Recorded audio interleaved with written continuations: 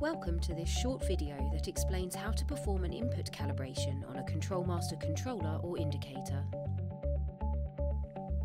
ControlMaster inputs feature a zero and span adjustment which can be used to eliminate system errors or inaccuracies.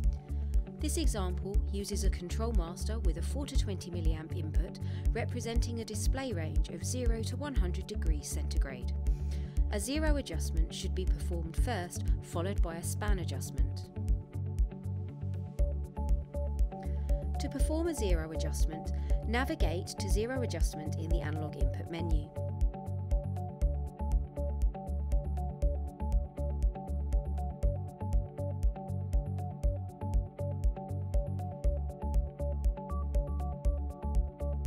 Then apply a known input signal as close as possible to the electrical low value, in this case 4 mA.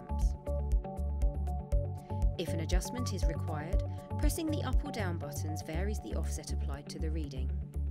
Once the desired reading is displayed, select OK. Next, select Span Adjustment and apply a known input value as close to the electrical high value as possible, in this case 20 mA. Pressing the up or down buttons will vary the span adjustment applied to the reading. Once the desired reading is achieved, select OK. ControlMaster products also feature an additional sensor calibration parameter used for entering known sensor offsets.